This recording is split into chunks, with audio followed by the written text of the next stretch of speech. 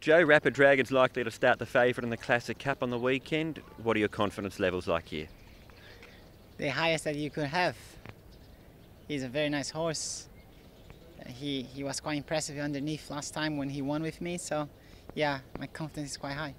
The question with him is getting up to 1,800 metres. He's never raced beyond a mile in his career, both here and in Australia. How do you think he'll handle the extra trip? I think he's going to handle it very well. I don't see 1,800 meters as any problem based on the way how he travels, based on the way how he relaxes on the race. So the distance doesn't doubt me. I think he's going to be able to perform at his best again. That was his second run last time out on the Classic Mile. Was there more to come with him from a fitness point of view? I believe so.